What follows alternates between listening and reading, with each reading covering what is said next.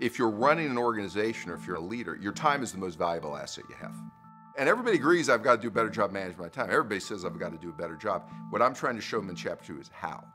Invariably, when a business or a leader is struggling, there is a severe mismatch between the top 3 to 5 priorities and how they're spending their time.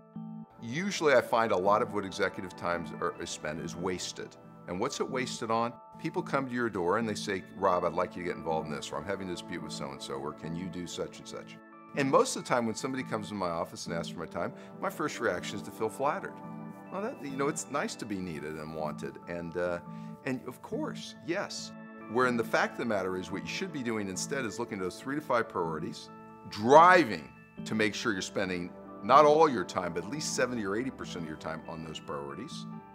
And maybe when they're asking you to get involved, the right answer is no. Those are the items that you delegate. If you're not grounded in knowing the 3 or 4 or 5 things you're trying to do, I can assure you your time's going to be all over the place.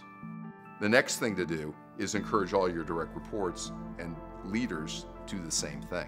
And it's a very powerful thing when you have 3 or 4 or 5 priorities and your organization is driving against those by spending its time on it.